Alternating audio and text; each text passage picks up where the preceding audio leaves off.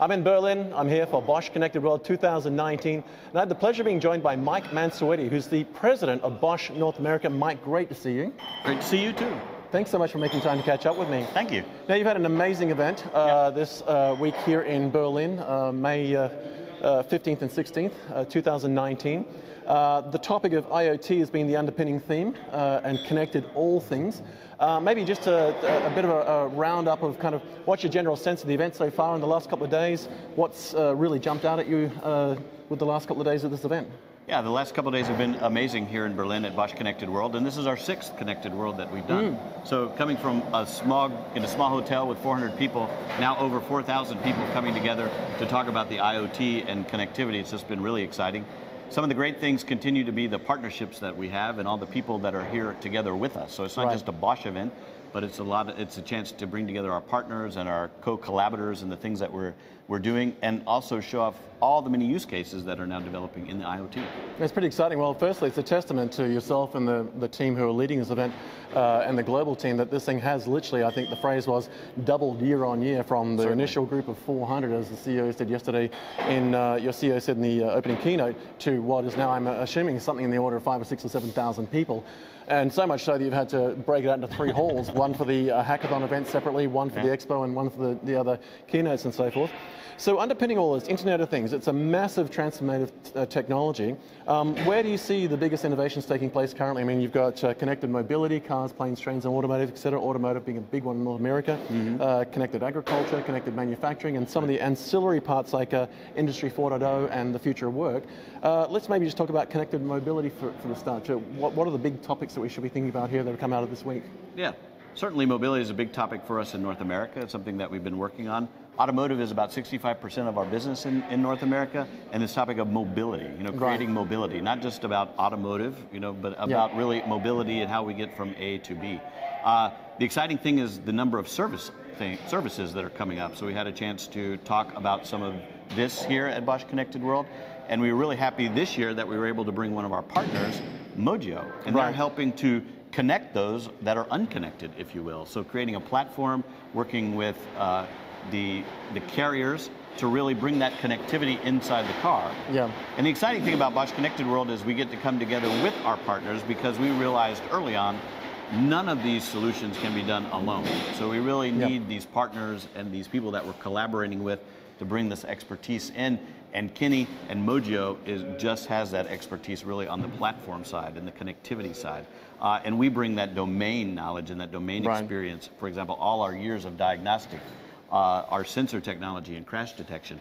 It enables to unlock all this potential for the folks out there on the road today. It's exciting. It is an exciting time. A couple that really jumped out at me was, other than wanting to take one of the e-coupe bikes and pinch that would have been cool. Drive that home, that was pretty cool. But I really loved 2 things in particular. The wrong way driver alert system, where if someone was going down an exit, thinking it was an entrance into a freeway, and I know there was an example where someone referenced, and I forget the name of the person, that at least 2 lives had been noted of having been saved recently since the project kicked off. Certainly. And I don't think there's any better sales pitch and value proposition than being able to save lives. And the second one was the finding a car park solution. I think it was quoted as the search engine for car parks. I mean, these are a couple of example use cases, but there must be a plethora of others that you've got out there. Yeah. I mean, parking is an interesting one because nobody really likes to park. I mean, that's what we've seen. And this also helps people understand really what the Internet of Things is. Right? When we talk about this digital and digital transformation, we have to make it tangible for people. And here at Bosch Connected World, people can come and see these solutions like you saw, see how they work, and then the advantage that they have for them to help either take stress out of their lives, increase the quality of their lives, or even save their lives, right? We just wrapped up with the last keynote, and we're talking about some of these social impact things in the Internet of Things with the person that's now with the emergency transport here in Europe. He's talking about saving tens of thousands of lives. So that's something that's really exciting when we think about the IoT.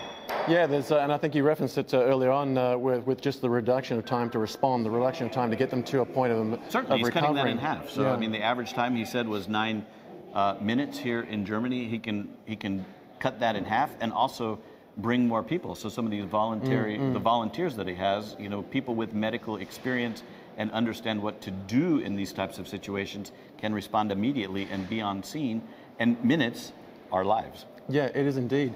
One of the other things that really jumped out at me was that you had a number of organizations here as partners, part of the ecosystem and the network around the world. And in some cases, we would normally see them or consider them as competitors, and yet they're talking about co-opting and co-competing in a friendly way, and that seems to be something you've enabled and made possible.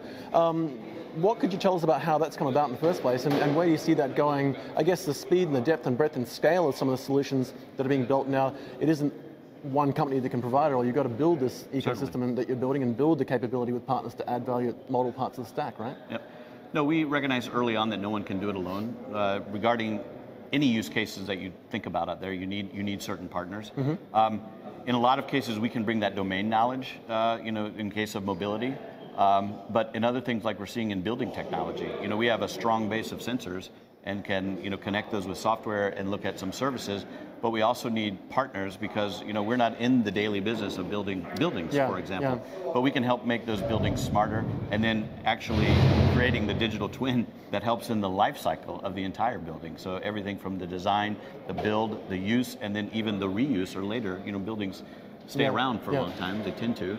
Like the building we're in, this was the old train station. Indeed. So it's interesting to have a connected world in probably one of maybe Berlin's most unconnected buildings. Indeed, yeah. But it's coming to life. It's fascinating to see. So the partnerships are very important, and as you mentioned too, it's not just partners. That you saw competitors out there on the show floor. But I mean, we're having to find ways to work together with them to create and bring some of these solutions to life. The thing that really struck me as well is they were excited to be here together. And that doesn't happen often. I do like the reference to this building and that the digital transformation that's come about as a result of Bosch Connected World being here for a number of years is just mind-boggling that such an old building and a long-stayed place that's been in very hands-on, tactile, industrial, hammers on steel, now it's all digital and connected. I love that, friends. No, it's a wonderful setting. Next 12 to 18 months. So the event's sort of packing up, as people can probably hear in the background.